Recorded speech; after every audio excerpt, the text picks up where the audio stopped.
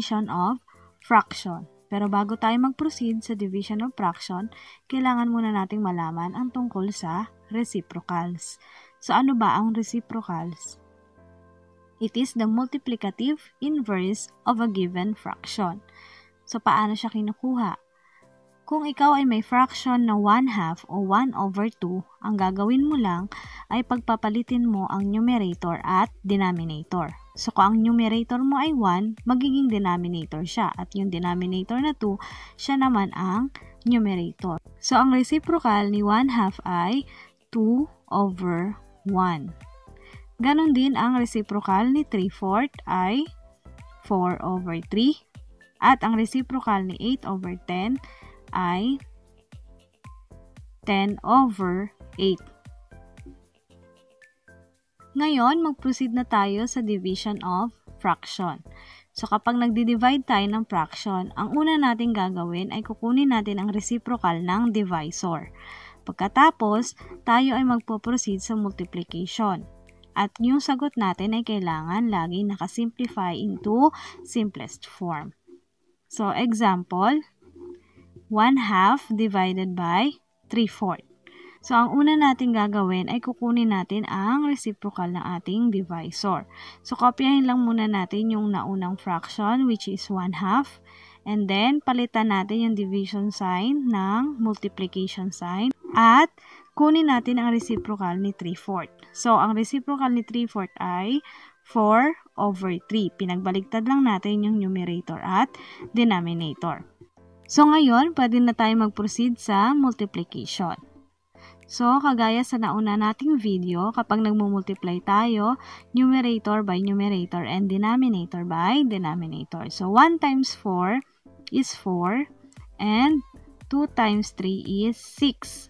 So, yung sagot natin na 4 is 6, kailangan pa natin siyang isimplify. So, divide natin siya sa greatest common factor niya na 2. So, 4 divided by 2 is 2. And 6 divided by 2 is 3. So, our final answer is 2/3. Example, again, 1/4 divided by 2/6. So, ganun pa rin ang ating gagawin. Kopyahin muna natin yung 1/4. And then, yung division sign, binago na natin, ginawa natin multiplication sign. So, yung 2/6 na divisor, kunin uli natin ang reciprocal. So, ang kabaligtaran niya ay 6/2. And then, proceed na tayo sa multiplication. 1 times 6 is 6 and 4 times 2 is 8. So, kunin uli natin ang kanyang lowest term. So, divide natin yung numerator and denominator sa kanyang GCF na 2. 6 divided by 2 is 3 and 8 divided by 2 is 4. So, ang final answer natin ay 3/4. Next, 6/10 divided by 2/5. So, same pa rin ang ating gagawin. Copy 6/10. So, pinalitan na natin yung division sign. Ginawa natin multiplication sign. And reciprocal of 2/5 which is 5/2. Then, proceed sa multiplication. 6 times 5 is 30. 10 times 2 is 20. Kung mapapansin nyo, ang ating sagot ay improper fraction. Mas malaki yung ating numerator kesa sa denominator. So, para siya ma-simplify, divide natin siya. So, ito yung aking division. So, 30 divided by 20 is 1. And then, 1 times 20 is 20. At ang ating remainder ay 10. So, i-convert lang natin siya into mixed number. So, yung 1 na ating pong sagot ay whole number. Yung 10 na remainder ay ang ating numerator at yung 20 na ating divisor ay ang denominator. So, kung mapapansin nyo dito, ang sagot natin ay 1/10/20. Yung 10/20 ay pwede pa natin masimplify. So, divide natin yung 10/20 sa kanyang GCF na 10. So, copy lang uli natin yung 1 na whole number. Then, 10 divided by 10 is 1 and 20 divided by 10 is 2. So, ito yung ating pinaka-final answer. 1 and 1/2. Dito naman sa example na ito, meron tayong whole number divided by fraction. So, lagi nating tatandaan, pag whole number, automatic, meron siya laging denominator na 1.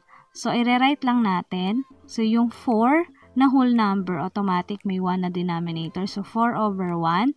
Then, division sign, palitan natin ng multiplication sign. At kunin natin ang reciprocal ni 2/3.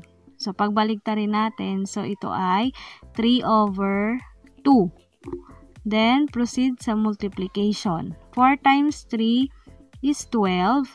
1 times 2 is 2. So, yung sagot natin ay improper fraction ulit. So, i-simplify natin siya. So, 12 divided by 2, ang sagot natin ay whole number 6. So, ito yung ating pinaka-final answer. Last example tayo, meron tayong mixed number divided by fraction. So, ang una natin gagawin ay i-rewrite natin yung mixed number into improper fraction. So, ang una natin gagawin ay multiply the denominator sa whole number. 3 times 1 is 3, and then 3 plus 1 is 4. So, yun yung ating bagong numerator. At kopyahin lang natin ang denominator na 3. Next, dahil nalagay na natin siya sa improper fraction, pwede na natin palitan yung division sign ng multiplication sign. And then, yung divisor natin na 6 over 7 ay kukunin natin ang reciprocal. So, ang reciprocal ng 6 over 7 is 7 over 6. So, ngayon, pwede na tayo mag-proceed sa multiplication. 4 times 7 is 28 and 3 times 6 is 18. So, improper fraction pa rin. So, isimplify natin yung ating answer. So, 28 divided by 18 is 1. 1 times 18 is 18 at ang ating remainder ay 10. So, i-rewrite natin siya. Yung answer na 1 is whole number. Yung remainder na 10 ay numerator. At ang ating divisor na 18 ay numerator. So, hindi pa rin siya nakasimplify kasi yung fraction part natin na 10 over 18 ay pwede pa nating i-divide sa kanyang greatest common factor which is 2. So, kopyahin lang natin yung 1 and then divide natin yung fraction. 10 divided by 2 is 5 and 18 divided by 2 is 9. So, ang ating final answer is 1.